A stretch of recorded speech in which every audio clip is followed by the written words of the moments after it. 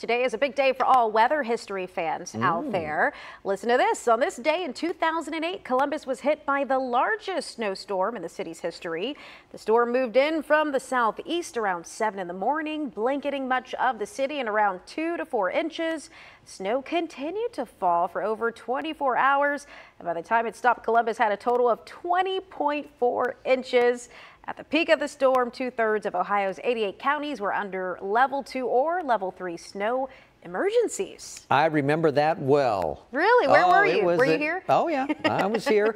I was putting my snowblower to work, taking care of all my neighbors, because nobody had a snowblower but me, and nobody could get out of That's a lot of snow, neighborhood on a cul-de-sac. I remember it well. Buck, you remember it too, I'm sure. Yeah, I was working at Holiday Inn on Lane Avenue at the time, and nobody was driving down Lane Avenue, so we could go do snow angels in the middle of Lane Avenue because nobody was out there. They made us stay overnight at the hotel to work the next morning in case no one could get in.